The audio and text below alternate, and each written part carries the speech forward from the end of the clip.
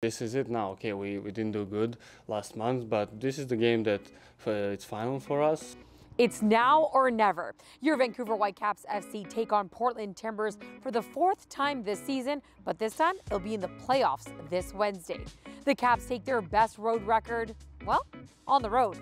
It definitely gives us more confidence that we've been better on the road and had better performances, better results, so we can definitely think of that and use that going into the game. We go with that mentality that we can beat anybody away this season, and we've been pretty good.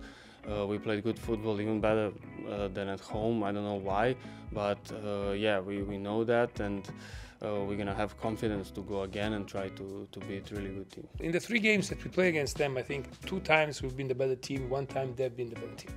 The 2 times that we've been the better team, was the time where we play better in possession, keeping the ball more and moving them, and finishing the attack in the final third of them. So if you finish the attack in the final third, it's easier to be aggressive and try to win the ball back. So I think our attacking play will be the key. The match features arguably the 2 best 10s in the West, Gauld and Evander. Yeah, they're both unbelievable. Evander is really important for Portland, and we know Ryan Gauld is super important for us, and it's going to be a really good battle between them, and I hope our number 10 will be better. Evander is more your classic number 10, technical, very good.